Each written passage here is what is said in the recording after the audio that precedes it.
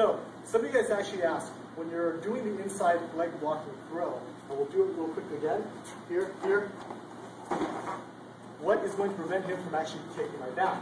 And it's a very good question. So, for example, when I do this, it leaves an opening temporarily right behind my bat, okay? What I do is, from this position, as I circle, my opponent's going to take my bat, right?